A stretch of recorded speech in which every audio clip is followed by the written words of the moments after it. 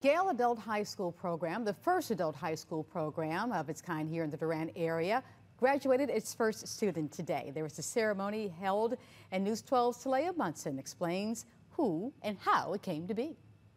I wanted to finish school for so long. Natalie Pinales was just a teenager when an unplanned pregnancy gave her no choice but to drop out of school. I just had to keep going, but life was very dull. She says she longed for the opportunity to fulfill her goal of graduating. That's when one wrong turn may have steered her in the right direction. I ended up right over here by the library, so I took it as a sign. Natalie, who's now 25 years old, always wanted to get her high school diploma. She searched for options and learned about the Gale Adult High School program here at Donald W. Reynolds Library. I stuck with it and run with it. The online school is intended for adults 24 years and older who never graduated. Students have 2 years to complete the program, but for Natalie, it took just 2 months. Natalie was the first to do it from beginning to end, and we're just so proud of her. She only needed 7 courses to graduate. Program Director Jamie Ellis was excited to bring the nationwide program to the library in Durant.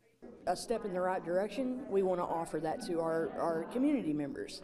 Ellis wrote a grant to get funding, which included 5 scholarships. One of them went to Natalie. She was very excited, very, goal-oriented, and she's like, I want to get this done. And so I approved her. Now Natalie, a mother of 2 young sons, is a high school graduate. Her dream deferred has finally come true. In Durant, Talia Munson, News 12.